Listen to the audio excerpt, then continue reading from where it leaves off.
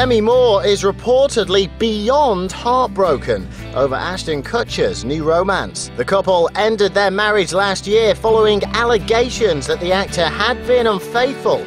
But after pictures surfaced of the Two and a Half Men star getting close with new love Mila Kunis, Demi is said to have become hysterical. A source told Radar Online that Moore is devastated that Ashton has moved on so quickly and is dating Mila. Seeing photos of him with another woman is too much for her to handle. According to The Sun, Ashton and Mila are now said to be living together as she has practically moved into his Hollywood home. We hope Demi is okay.